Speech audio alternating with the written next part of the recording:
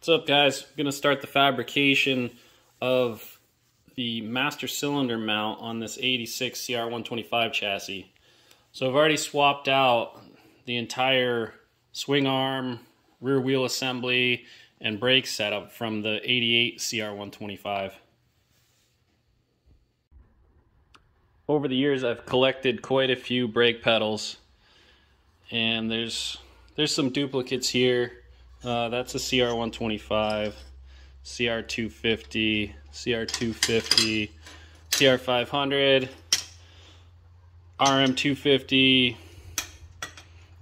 This is the 88 CR125. So these two are the closest to what I think is going to work. The arch that's on the pedal, and then the offset from where it mounts to the inside of the frame. This one, I don't know where it came from. I don't recognize it. This is a CR85. And then I've got a bunch of clevises with different distances that should help us figure out where to mount the master cylinder. And this is a brand new pivot bolt. When I was ordering parts for my Pro Circuit KX125, I ordered this one by mistake. I was thinking, hey, hang on to it. Someday maybe you'll build a 98, 97 KX125. But it's also the perfect diameter for this pedal here. So I might just use it on this project. Don't know if it fits the 85. Doesn't look like it fits in there. Must be smaller. So chances are we're going to go with this pedal. There is a difference too on the back of the pedal. There's a little bit more mechanical advantage. It's a longer lever arm here, but it's also going to stick further away from the frame. So depending on how it lays out, might determine on which pedal we use. All right, I've got it mocked up here. I ended up going with the shortest clevis and the brake pedal that I don't remember what it is. Got the KX125 pivot bolt. And we're kind of at the point of no return, so it's time to start cutting and grinding here. I definitely need to position the master cylinder higher, which means I need to cut off this subframe mount. And the way they did this back in '86 was they just shortened the subframe and moved this mounting location up. And then they had a long plate on the back that reached back to the frame. And then the master cylinder sat in front of it. So I'm going to do something similar to that, and then I'll have two little master cylinder tabs coming off the frame to hold it here. I've got an 89 CR250 frame on the bench here, and what I was looking at was how they mounted the brake pedal to the frame. So it's pretty simple. They had a little weld nut on the back side of a little bracket. I think I'm going to do something similar to that.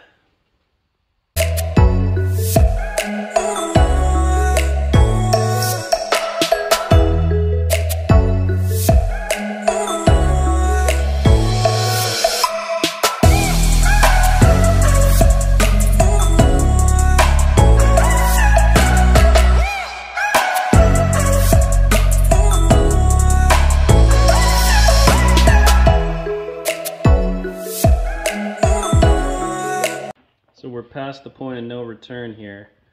I cut the subframe, shortened it by 3 inches, and just tack welded the end back into place for now. Make sure the alignment's good. I might have to trim more off. We'll see. I tried not to take too much off because it's harder to put it back on, right? It's looking good so far. I kind of like where I think this pivot's gonna sit here. Probably sit like right about there, and it's going to be level with the foot peg, and we'll try and scrunch the master cylinder up to the frame as much as possible. So next up, I'm going to start cutting these old tabs off the frame, and down below here, this is the mount for the old drum brake link bar, so we'll cut that off too.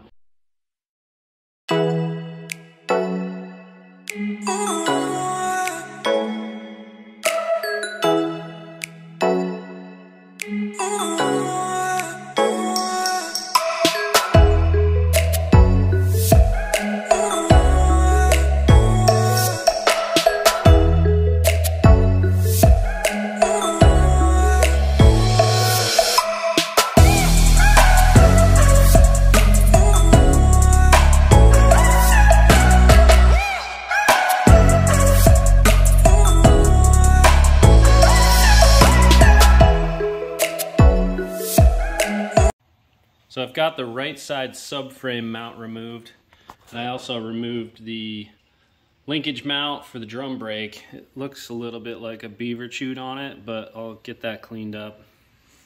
So now I'm going to start laying out where the master should sit and also the pivot for the brake pedal. This is starting to look really good now as far as component placement.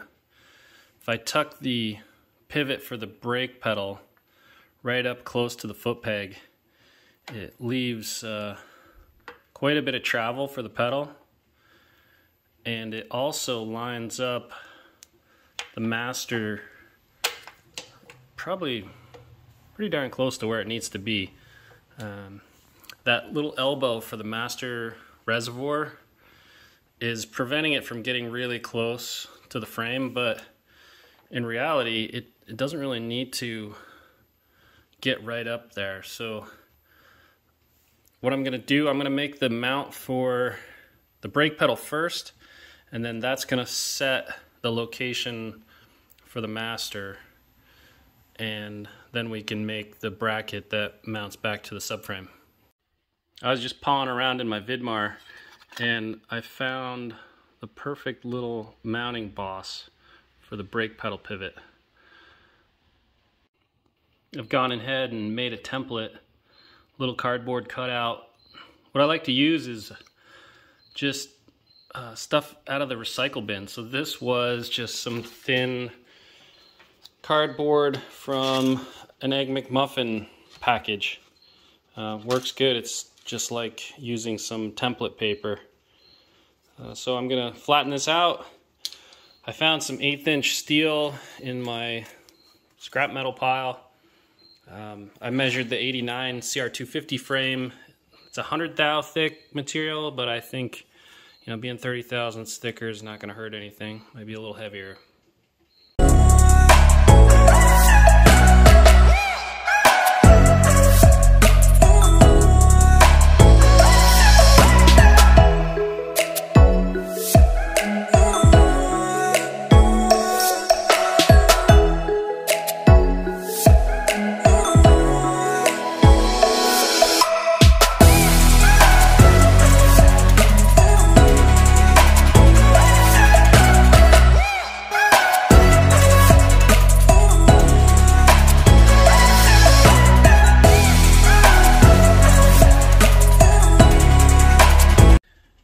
Got the rear brake pedal mounting flange finished up.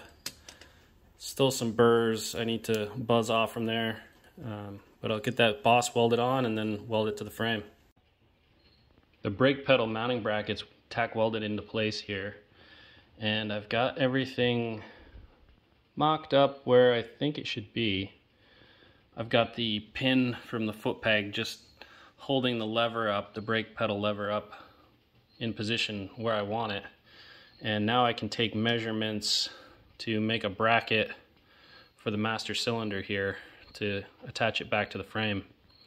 Then if you look at it looking down, there will be a plate behind here coming up from the back, and that's what's going to hook to the subframe. That's the way they did it back in '86, and I'm going to try and replicate that.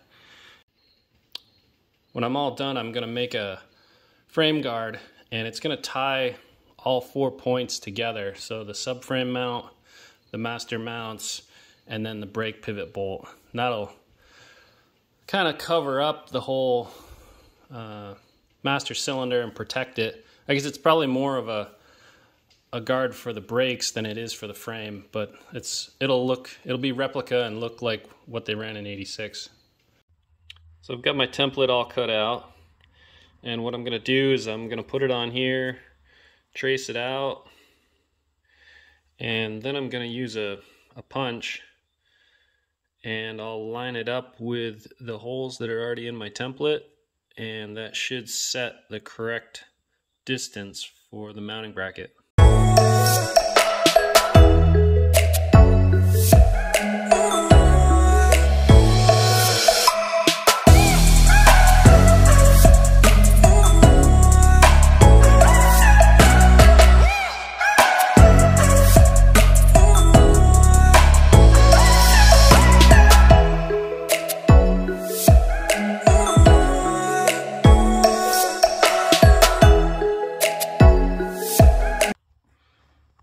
got the mounting bracket cut out and set in place here.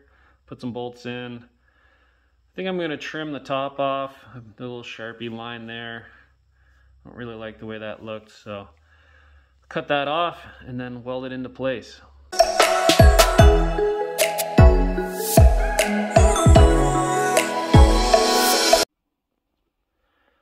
So I've gone ahead and made my final template. This guy is going to go right back here. So that little dot is going to mark where the subframe mount's going to go. And then if we look on the inside, it's going to mount flush right up against the frame there. And I've removed the anti-rotation tabs that were on the top of the master. You can see it's cut off there, and then on the back side as well, it's been removed. So this allowed me to turn the hose a little bit and rotate it more towards the outside of the bike. And then I've run the reservoir line straight up the middle there, and it's going to tuck in between the shock reservoir and the frame, and then the band clamps are going to go around it, top and bottom here. So I'm going to get this guy cut out and tack weld it in place.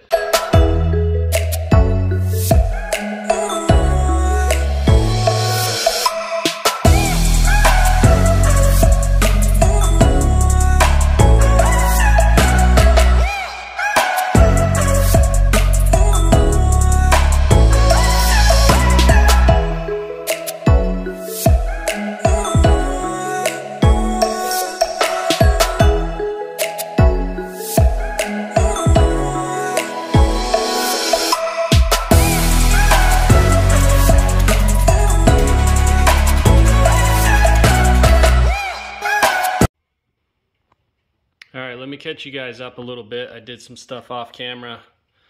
So I went ahead and I cut out this subframe mount and I put a little jog in it. And I did that, one, to meet up with the subframe here because it's offset a little bit from where the master cylinder is. And then also clearance to the swing arm as the swing arm rotates up. You can see it gets, if we get in focus, it gets really close there. I also put a little bevel or a little chamfer along that edge. I probably didn't have to use such a thick material. I went with 3/16 for that. I figured there was a little bit more forces. I don't know if you were to wheelie over backwards or seat bounce and stuff or crash really bad. You know, you could probably bend each 1/8 inch steel plate, but so anyway, I went up to 3/16, a little bit thicker, a little bit stronger.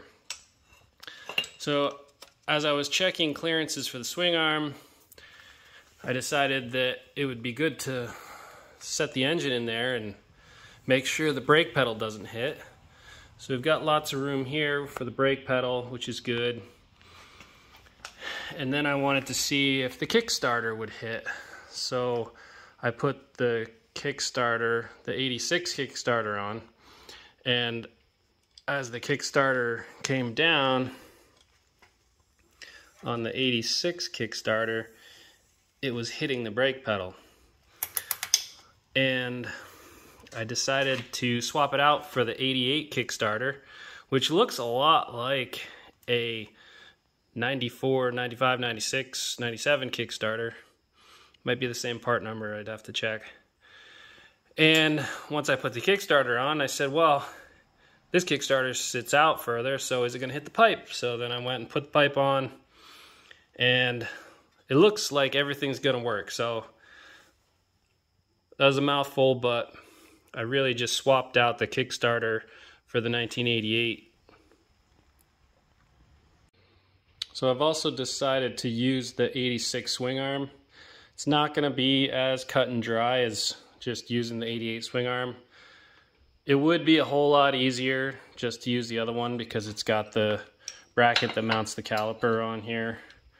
And it actually fits a little better up by where I just mounted this master cylinder. But it wouldn't look like what they ran in 86. So, you know, trying to stay authentic with the build, I'm gonna use this swing arm and make the modifications to be able to mount the caliper bracket to it. Just finished welding on the subframe mount. Come in here, a little close up. Got the weld nut welded in place and welded the back side here. Spin it around. Try not to knock anything off the bench.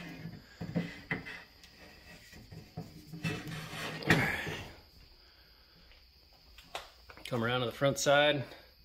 Got the master bracket welded on. Got the brake pivot welded on there. And there was some kind of horn on the bottom here. I cut that off and got it all smoothed out and got rid of most of the beaver marks on the back here. I think after hitting that with the media block. Got a couple small things to finish up here. I gotta finish welding this subframe right here. Get that tab welded back on there all the way around the tube. One last repair on this subframe. As you can see, somebody had a bolt break off for this fender mount, and they drilled off center when they tried to get the broken piece out of it and pretty much ruined it. And they'd been using a through bolt, but I want this bike to be as close to original and as possible. So I am going to take this rusty old bolt and turn it down and make a new end for this subframe.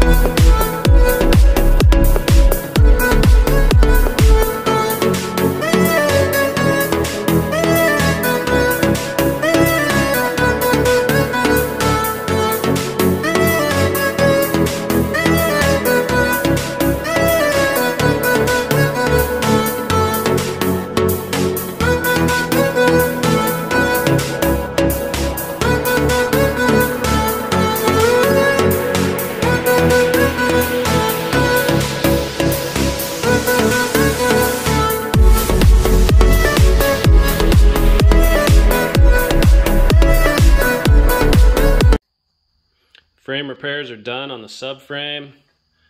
Got this fender mount welded on there. I also did some helicoils, installed some helicoils. This seat mount was stripped out. I generally try to avoid helicoils, but you know, this spot's gonna be really hard to fix. Trying to get that welded boss out of there and make a new one would have just been too much of a headache. So helicoil in there. Drop me some comments. Let me know how you guys feel about helicoils. Rest of the frame is done. I did have to mount a brake reservoir bracket on here. So put that in a location where hopefully it's not going to interfere with everything. I got it all mocked up. All the fabrication work is complete on the frames, and I'm going to go drop them off at powder coat.